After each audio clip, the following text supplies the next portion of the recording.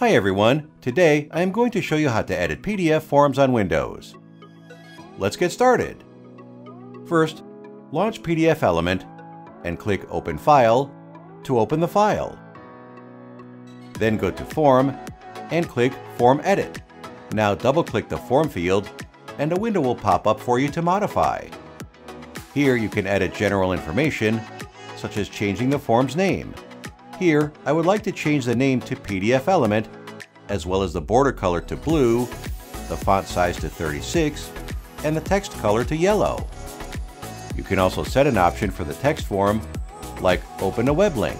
Click Add, then type the link address, such as pdf.wondershare.com, then click Close, and click Close Form Edit.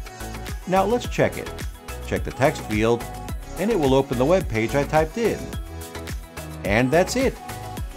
If you found this video helpful, please give us a like and subscribe to our channel. Click the link in the description to try PDFelement for free today. Plus, check the rest of my videos for more other useful tutorials. Thanks, and see you next time!